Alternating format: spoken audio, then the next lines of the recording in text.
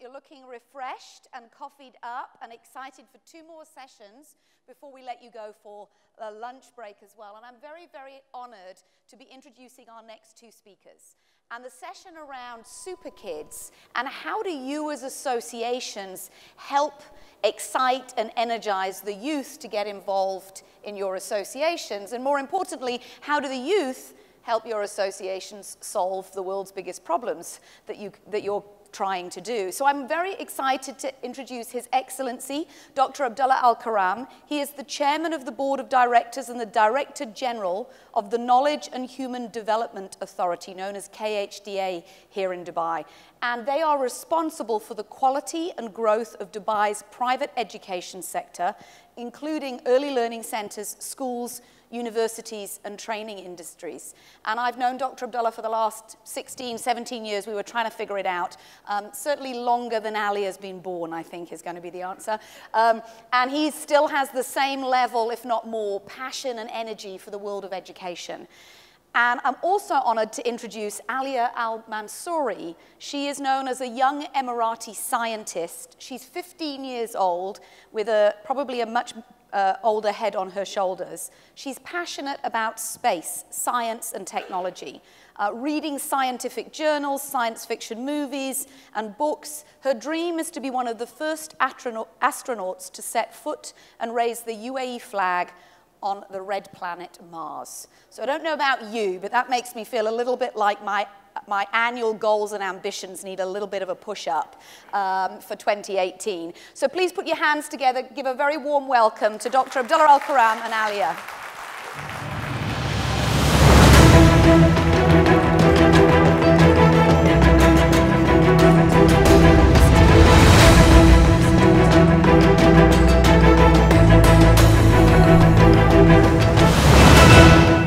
So I have to be honest, of all the prep that we did for this conference, the most exciting phone call I had was with Alia, because I was a little bit blown away. We didn't get to meet each other. We were over the phone. And I kind of said, so what is a super kid? Because that's the title of this conference. And how do you describe yourself as a super kid? Or do you even like that title? We heard from Susan that we don't like titles and boxes for the next generation. I think the title Super Kid is a title for every single kid in the world, all around the world, internationally. Because every single kid has a dream, has an ambition. If it was to get a better grade on an exam, or to go to Mars, or to do something that no human has ever done before. Every single kid has a dream and an ambition and a passion, and I think that's what makes them super. Fantastic. Wow, I've got goosebumps all over again. When did you first realize you were passionate about science and technology and where the world's going? I guess I actually don't remember exactly when, but I do remember as being like a very young kid asking my brother, who was in university, he's way older than me, so I would ask him questions about science and genetics and space. And I was always interested in Star Wars and all of these science fiction books and movies. And I guess that's what made me really interested in science itself. Okay. So, I mean, I'm going to come to Dr. Abdulla in a moment, because I know one of his challenges is how do we get inside Alia's head? You know, that's actually the real mission of this session. How do we all understand what this beautiful young woman is thinking, and how do we help leverage that? But before we go to that, just going to dig in a little bit more. What's the role of your family been in enabling you to kind of have these dreams and ambitions? I think the most part or role that my family played for me is that they supported me through everything. I had phases where I was so interested in art and maybe other things not like science, and they would support me through that as well. They supported me through every single phase I ever had. I remember one time I wanted to be like many different things. I wanted to be an artist. I wanted to be in the army. There are so many phases of Alia, and they supported me through all of that, and they continue to support me to this day, and I'm really thankful for them. And I think your mum's here as well, Yeah. so thank you very much for being a glorified taxi all of the time and allowing Alia to come and share her story with us. Before I go to Dr. Abdulla and education, what do you see the role of education is in helping you live your dreams? And are they helping you right now? We're going to be controversial. Yeah. So I think that education definitely plays a really big role. And I think it plays a big role because it determines whether it's going to give the youth the ability, by enabling them to do different things and by giving them opportunities to go out of this box that the whole world has put them in. I think, you know, the world, they put us in, especially us as the youth, in this generation as well, that they put us in this box and they tell us, like, you can't do this because you haven't graduated school, or you can't do this because you don't have a degree, or you don't know anything about this, so just don't go there. And I'm not saying that this is necessarily happening in the UAE, because we see a lot of involvement from the ministries and from the government that are enabling the youth even more, especially here in the UAE. And I think I'm really grateful for that. But I think there should be more involvement from the education center in giving opportunities that are bigger than just, you know, students or youth going out there and sort of having to work really hard to get these. I think there are some things, for example, like, I know many, many students who have very big ambitions and they have really good ideas for researches that I even looked up, they don't even exist, like inventions and researches. And I think all it takes is just a bit of support and facilities to help facilitate or give these ideas, like elevate them and give them a chance in the real world. So, Dr. Abdulla, you shook your head when we said, are we doing the right things to help Alia in education right now? And I know we had a great conversation about, you know, how do you stay ahead of 15-year-olds like Alia? So how do we get inside her head, and what do you think the world of education and the UAE education is doing to help? Well, we're doing a few good things, okay, and we, I think, need to do more of other newer things. So I think going back to what Alia started saying, her passionate, her what she wants to do, is if I little bit maybe take you back to what education is supposed to do, which is not doing today. And I always find it useful for you to find the purpose of anything in life to pick up the Latin dictionary, for example, because most of the stuff or those terminologies were coined around that time, before and after. So recently I picked up the Latin dictionary, looked for the word education. When these guys invented such a thing or coined, what did they mean out of it? So it had something like educare in Latin, but it says in English, quote unquote, to bring out from within. To bring out from within. Okay. If that is the purpose of education, are we doing that today? Okay, you're shaking your head right now. No. We're actually doing exactly the opposite. We are putting in, okay, this is the formula, fine, you get it, here's the exam, make sure I've done a good job, not you, me. So this is actually, it sort of changed because of, you know, and then maybe in the last 100 years, people went to mainstream education, educate more people, you know, assembly line sort of approach to things. This is where I think we sort of lost it. Lost it. Lost it. It done us very good as our generation. I mean, we are sitting here speaking, having homes and having good jobs or whatnot. So for us, it's okay. I think for this generation, it's not, because it's not bringing out from within. It's not listening. It's telling you this is what we want. So as Alia said, for example, well, you cannot do this, you cannot do this, you cannot do. What is the thing they're telling you can do? For example, take today. You go to classrooms, you cannot, at workplace, you cannot work without Wi-Fi, right? In the exam, can you use your Wi-Fi and internet? At workplace, we're saying work with each other. We need teams. Try that in your exam. I wouldn't want to, let me tell you that. Right? Yeah. And most importantly, at work, we recognize failure and we reward failure. You do that in the school? No, you don't. I would have done really well if that had been allowed. Yeah. So my point in here, I think it's good, but not for this generation and not for what's coming to us. What's coming to our way? What are the future? What's the changes that can take place? I think the changes is going to come our way in the next 20 years, is the changes, more than the changes we have seen for the last 300 years, if not even more. We're living faster day every day. I promise you one thing, that you will never have to live through another slow day as today.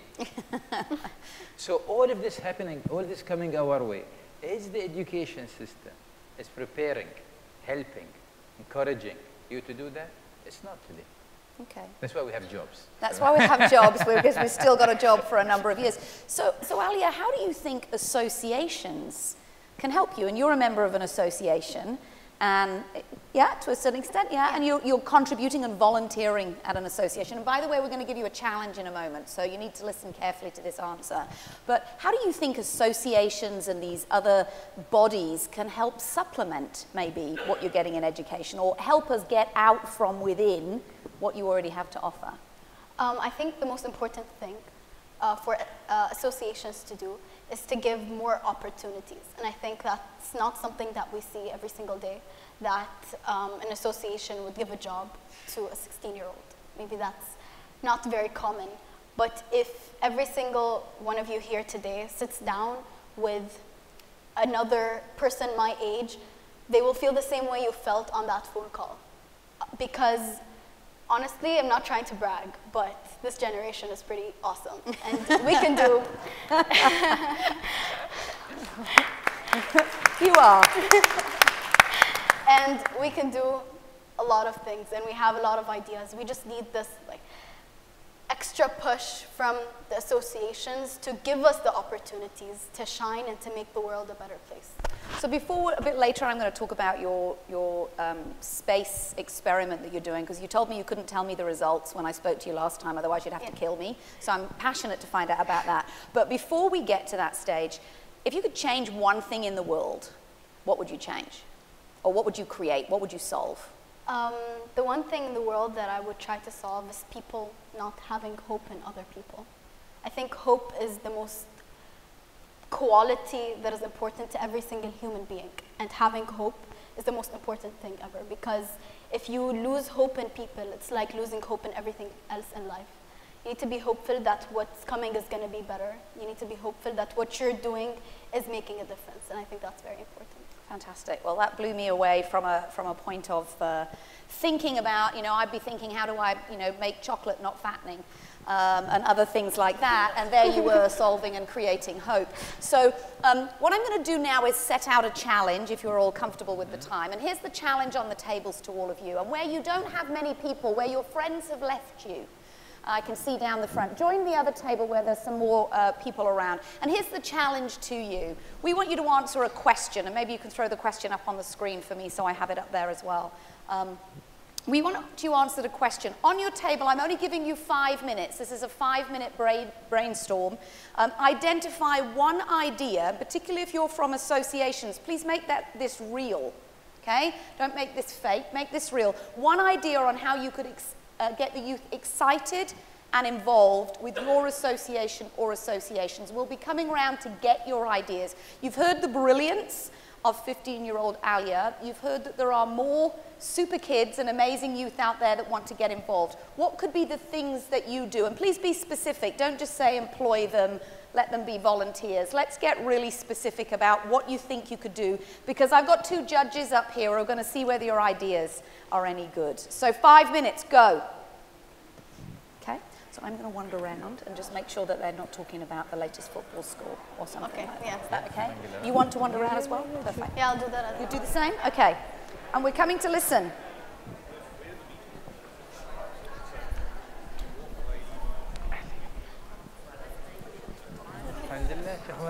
Just coming to check. I don't know.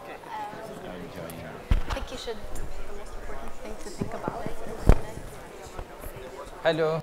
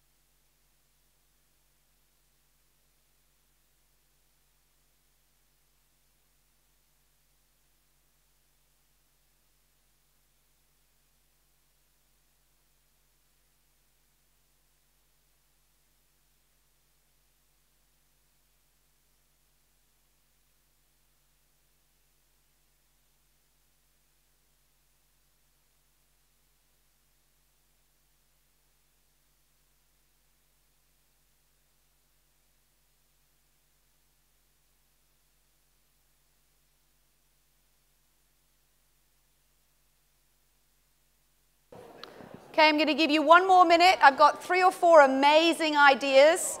So let's see whether you have something to contribute.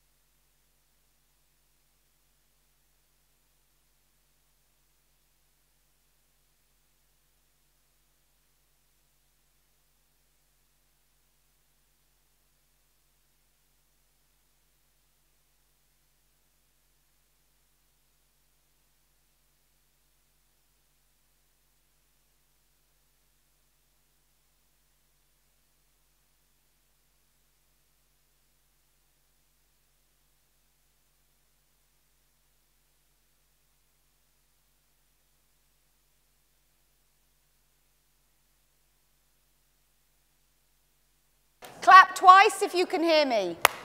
Clap 3 times if you can hear me. Thank you very much. Okay, now we're all back and focused and attention. I'm going to ask our distinguished speakers to come back up, although they were busy stimulating ideas. And I'm going to ask from people who have ideas to share some of those ideas. I'm going to start with Colleen, whose name I got down here. So where are the mic runners? Oh, there, we're going to go there first, and then we're going to go to Colleen. Fantastic. Please say your name, and if you're from an association, the association you're from. I am Auni Khashoggi with the Human Factors and Ergonomics Society, GCC chapter. And our table is on your team. And our solution is to give you the problem and trust your solution. So we're going to give all our problems, which is fantastic. We might need to define them. And actually, Colleen, yours was similar in a way, but actually perhaps with a bit of a definition around how we could do it. Good morning. My name is Colleen McKenna Tucker. I'm here representing the International Insurance Society. We're an organization that represents all sectors of the insurance industry. And before I start, I just want to say I'm proud to say we had a 15-year-old intern at our most recent event in London. Fantastic. So the idea that we developed as a team was to identify an issue that the industry you represent has. For example, in my case, I could say something like climate change or economic inequality, and partner with schools to solicit responses from the school as to how our industry might address these issues, and to select from those responses a winning team that would then come to the conference and present their ideas before our audience. Alia, what do you think? So you're invited to come up with a solution that will solve climate change or a particular problem of climate change. Your team is accountable to come back to a body of climate change or insurance experts or whatever else it might be and look at it from your perspective. I think that's very important. And adding on to that, I think it's really important to have, in every subject, for example, in the textbook, to have a question like that, and to have you try to solve these questions as you're doing the lesson relating to the different types of jobs that you can be employed when you grow up. And I think that's really important that, and it means a lot that you trust the youth to come up with solutions to very difficult problems like climate change, and I think that we got this.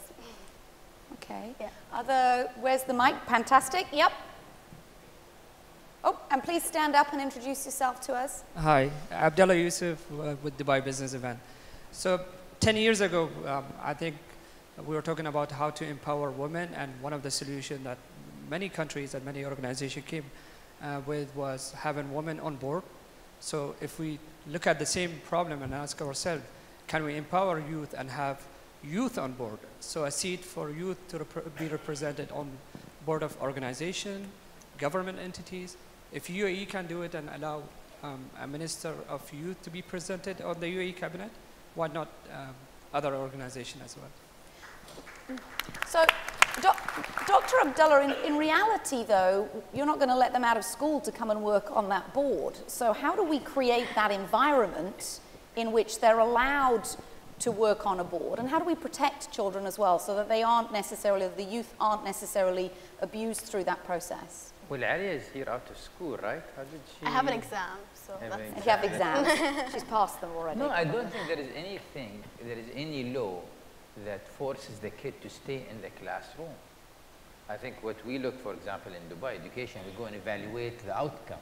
What did Alia know? What did she gain? What did she learn from last year to this year? Now, how did she acquire that knowledge? Is people think it's only going to be in the classroom and through the book, and that is not the best. That's you teach them how to do this formula, and that's at the best they will do that. So if the school decided to take Alia to work in companies or youth on board, whatever format, as long as they learn, as long as they acquire the knowledge and the skills to do, then the job is done. Better than just sitting in the classroom. So, and I don't think going down the road, the future is the best learning happen in the classroom, in the schools, vis-a-vis the teacher or the book. I don't think that is going to be the learning of the future. It's going to be in the open space. And I think you rightly said, because it's only when we are presented by questions and asked to find answers. I must add to that one, let's start asking new questions so you can find the new answers. The questions we know the answers to them, whether they work or they don't, that's another issue.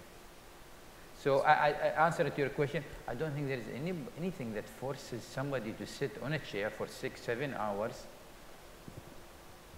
So what's great is for associations that are here in Dubai and have your offices in Dubai, the big question would be to you, how are you going to embrace that? How are we going to engage, certainly in this environment, and get youth more involved in your association? Other ideas that tables had?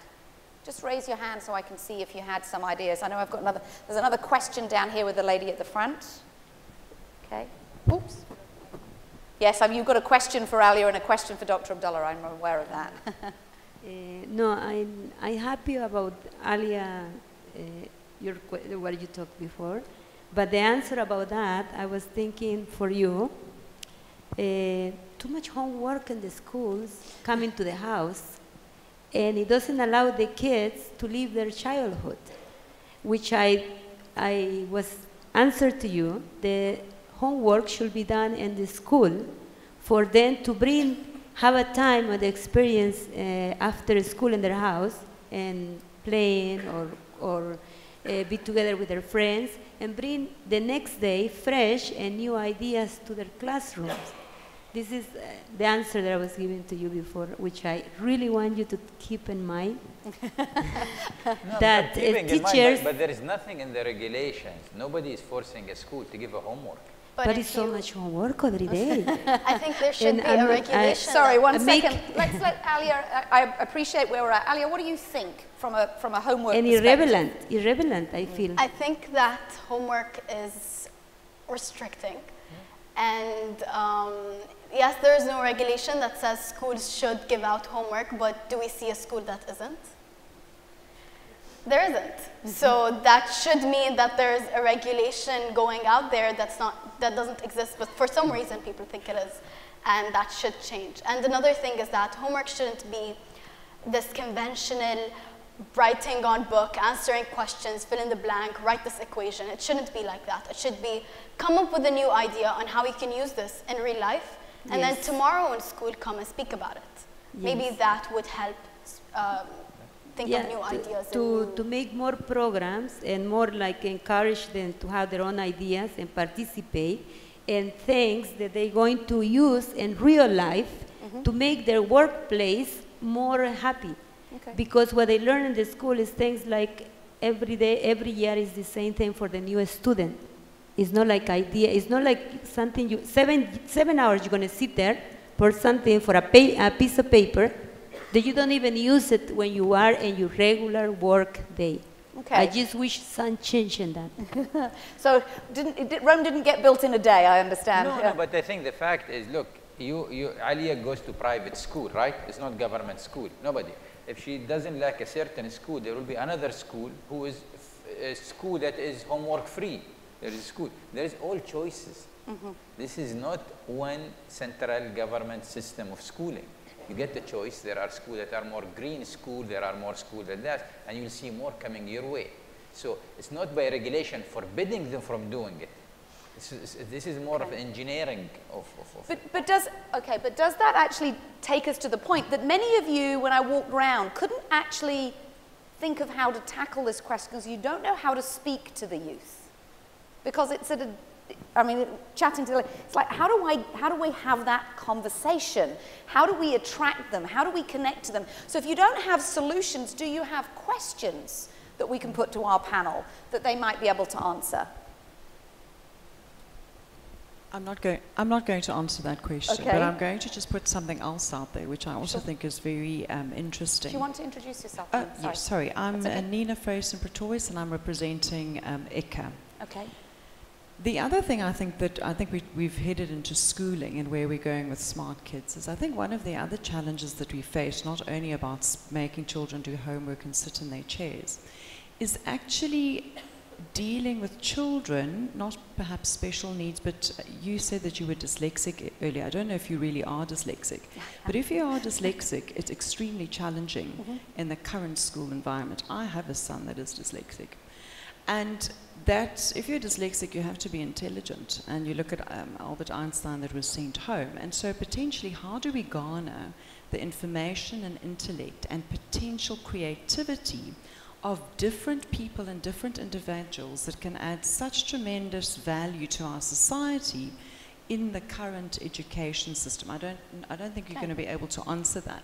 But I think that's something that educators and governments need to grapple with, because if we lose that potential source of the youth, those could be the people that come up with wonderful ideas. So your brain might work, and I know that we've got someone from the Brain or the Brain Research Institute, is your brain might work in a certain way and you can develop the space shuttle. But your brain might work in another way and you might be able to do something else. So I think we're losing a lot of potential. How do we get everybody's potential from that perspective? And can you speak to that, Dr. Abdulla, and link it back through to associations? And what could the role be of both school and education associations? The key there is, and it's two key words. One, personalized learning and experiential learning.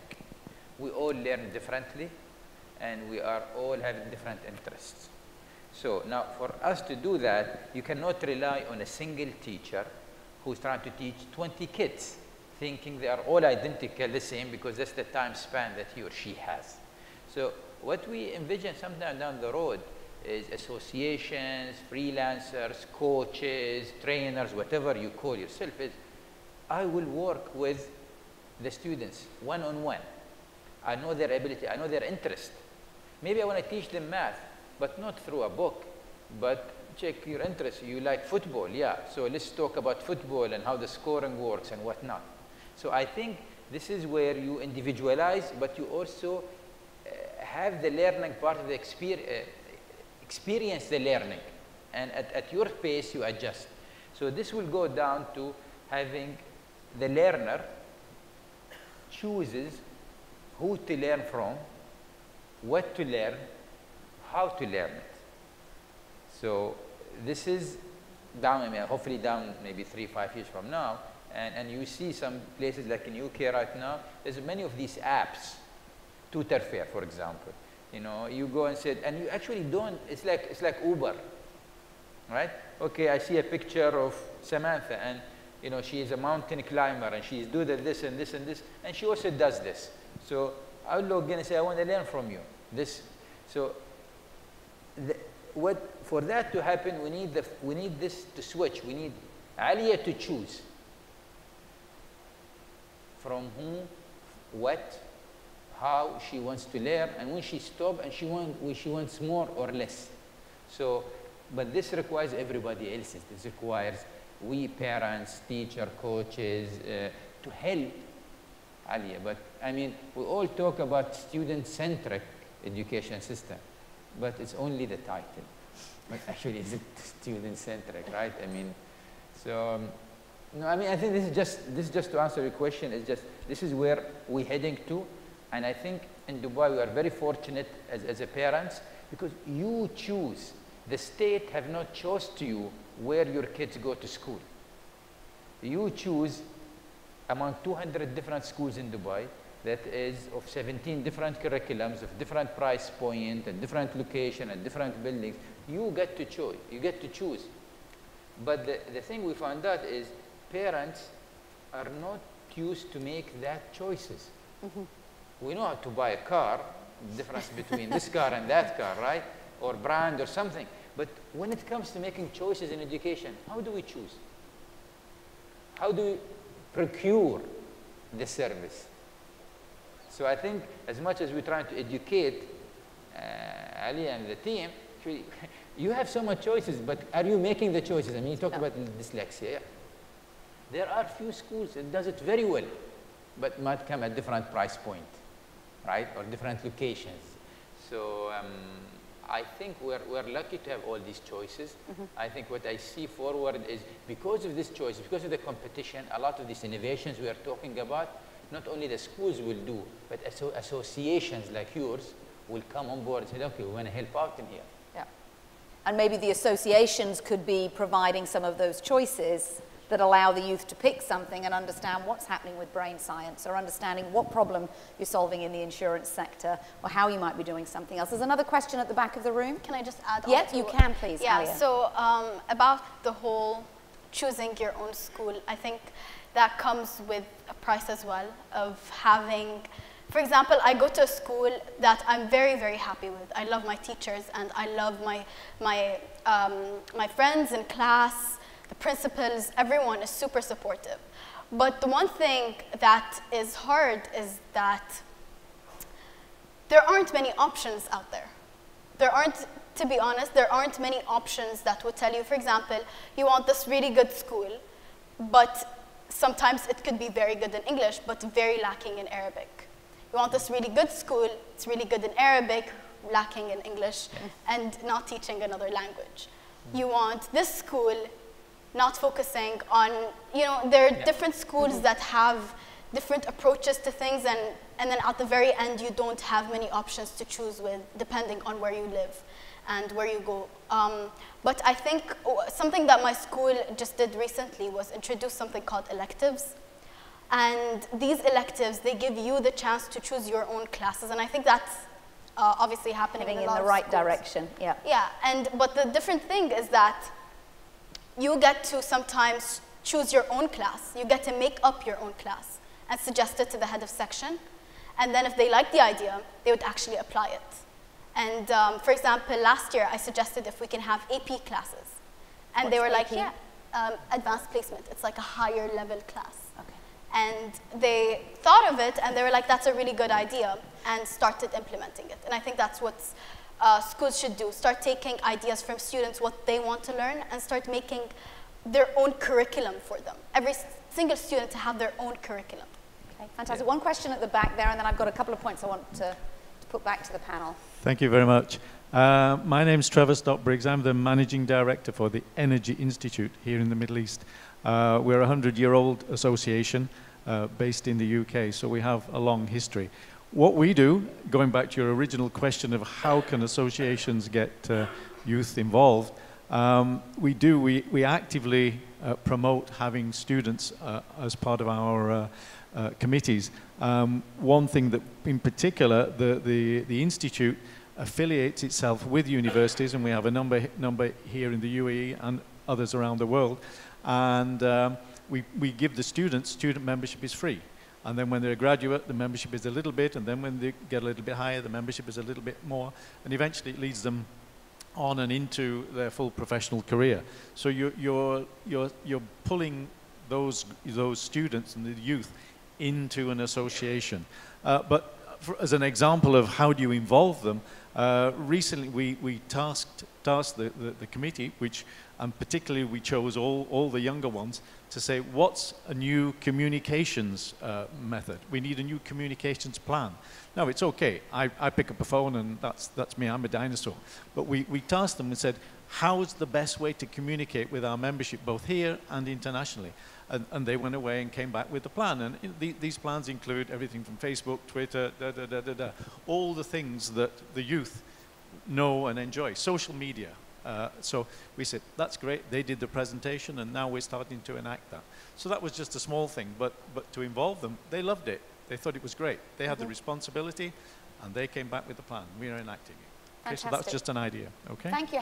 That's a really good point. How many of your associations in the room actually have youth on your board, in a committee, or something like that, actually involved? And not pretending that we, of course, are youth as well. Dr. Abdulla and I thought we were youth, and Alia was the super kid. But how many of you got youth involved in your board or on your membership committee? Okay, so maybe it's an idea we can all start embracing and making sure that can happen.